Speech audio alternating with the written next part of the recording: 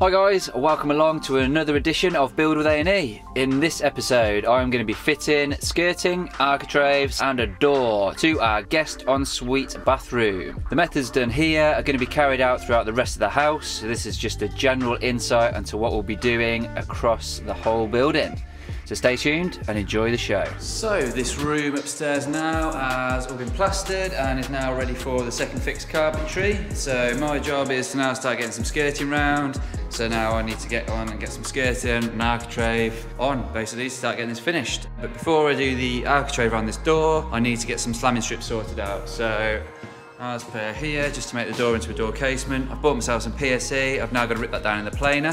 So we will be able to get them strips on here, and then once that's on, I can then get the architrave on this side. The architrave can go on this side already without the slamming strips, like so. But if you imagine, once I put the slamming strips on here, it then narrows this opening up slightly, so it's going to affect the thickness of the line in here. So if I fix the architrave on before putting the slamming strips on, my architrave will finish here, and then the slamming strip will actually finish past it. So I need to make sure I get these on first. So I'm going to go down to the workshop and get them run down. So I'm down in the workshop and we're going to use the thicknesser now just to reduce the thickness of the PSE. If you remember me mentioning, this is a 20mm PSE and I need to reduce this now down to 12mm. So that will be the perfect size for our slamming strips around the door lining. So I'll get this cranked up now. I've got my dust extractor on, so I'm nice and safe. Also my ear defenders, because this beast is loud.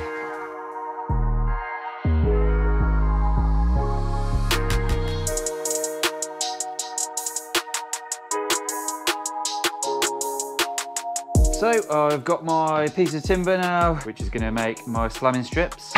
Took quite a while because I had to take quite a lot off. They're now down to 12mm, which is exactly the thickness I want for my slamming strips. So now what we'll do is go upstairs and measure it.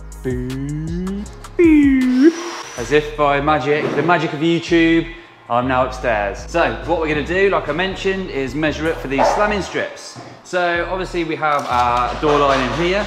Our door will sit in here. There's the hinge side there.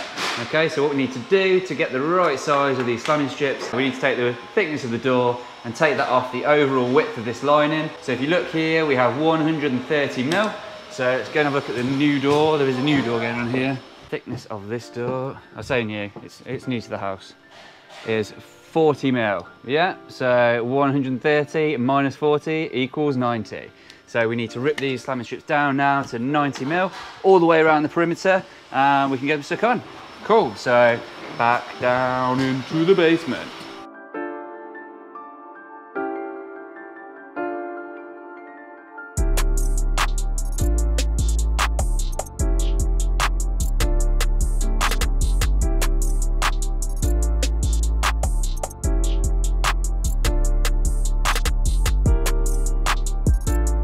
So now I have all my slamming strips cut. I need to cut them to size. I've cut this one down. This is a 692.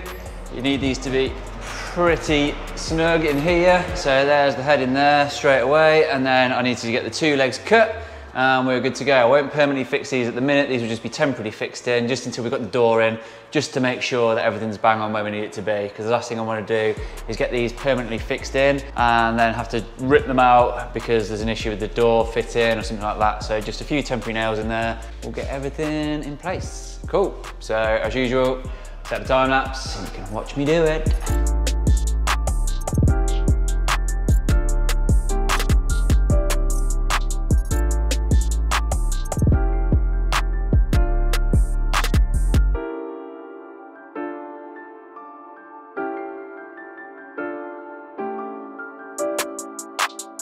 So our slamming strips are now on. They are only temporary, like I've mentioned, but they're nicely in place, nice and tight as well. Good snug fit, which is exactly what you want with something like this. The last thing you want is for it to be shrinking and causing cracks everywhere and gaps and all that sort of stuff. So a nice snug fit in there, that's exactly what we want. I've got my nice margin now, so my door will sit perfectly within the boundary of the casement.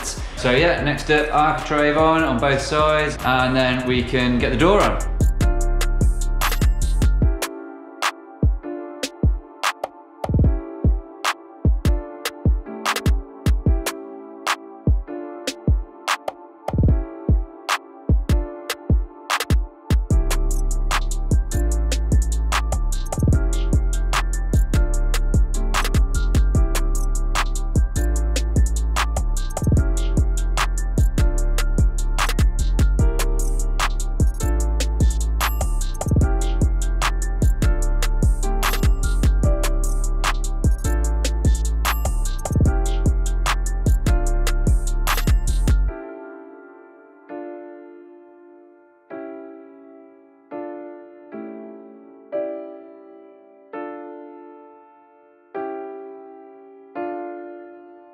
So all the slamming strips are on. I haven't fully put the nails in yet, just in case this does need to move. It should be completely fine because everything's been measured up. The door shuts nicely as well.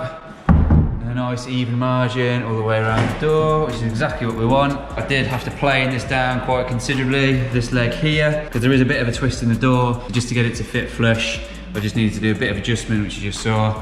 But yeah, that's it, it's all in. So now I'm going to get on with the architrave. These architraves actually fit flush with the edge of the lining like this. So in a modern house, you would actually have a shadow line like that, so you'd have probably a 3 or 4 mil gap there, just here, whereas these sit flush like that. So what that does mean, it's going to cause no issues everywhere else, but when we come in here, we have this. Obviously we've got the hinges, and as they're notched into the frame, this will then stop us getting our architrave right to the edge. You can see that little gap there, so what it does mean is I've marked up here where the hinges are, so I'm now going to have to just notch slightly out of this architrave just to make sure that sits tight in there against the edge and it is uniform all the way around. So I'm just going to get my coping saw now, run that down there, and then that'll sit in nicely.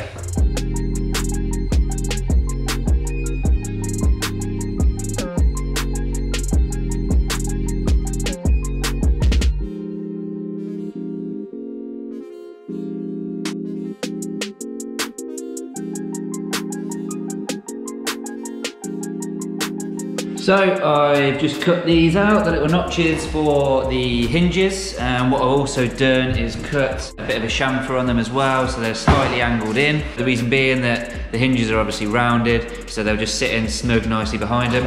So let's just go and try, see if it fits. There we go. Beautiful. So that sits nicely up to the edge of the lining, and that one as well. Nice, okay, so I'll get this fixed in and then we'll get the head and the other leg on.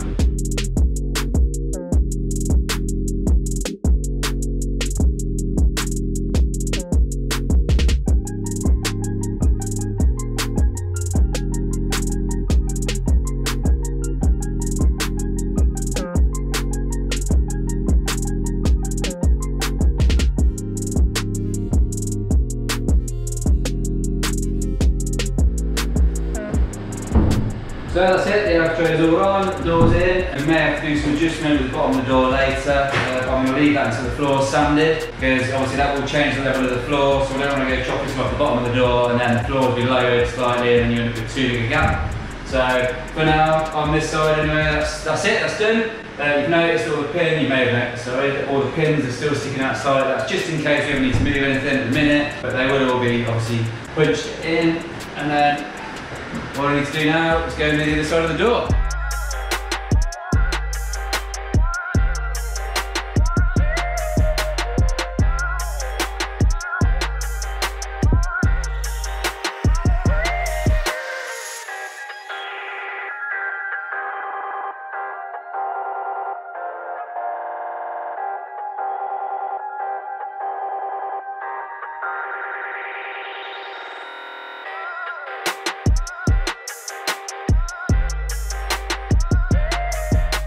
So next up is the skirting. Basically I've started to skirt around here, I've put my little piece in over there as well, and now all I need to do is just scribe this internal corner in.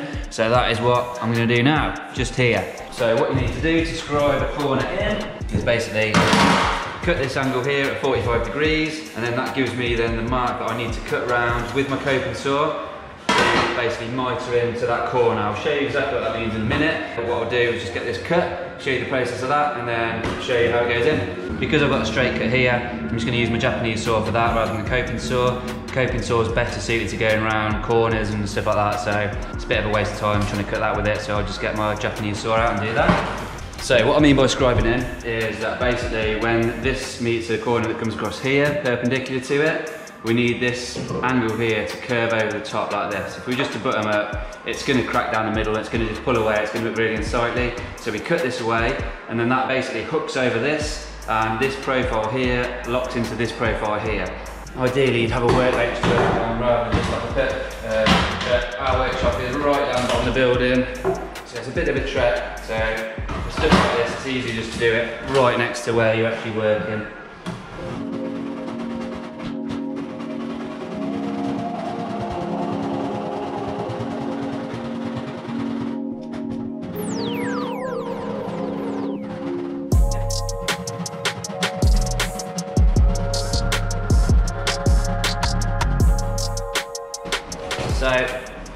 slight angle, cut this into here as well, and then I'm going to use my coping saw then to finish this off around this edge here.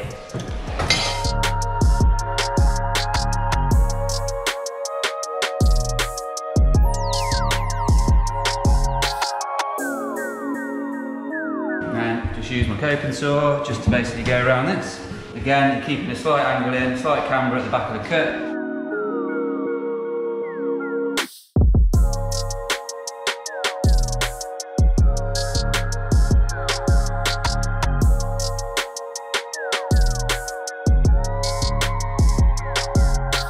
This top piece here, you can obviously see the top of this, so you want to make sure this is square here. Don't put it back at an angle, otherwise you will see there's a gap there. So keep this as square as possible. This saw for this.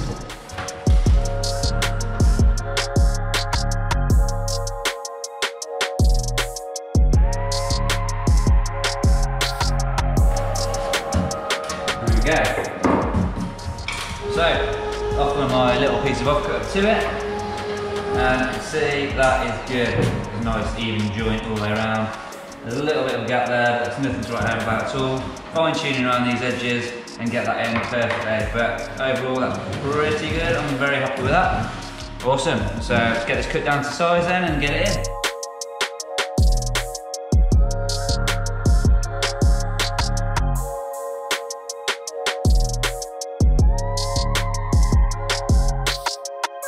So that's it.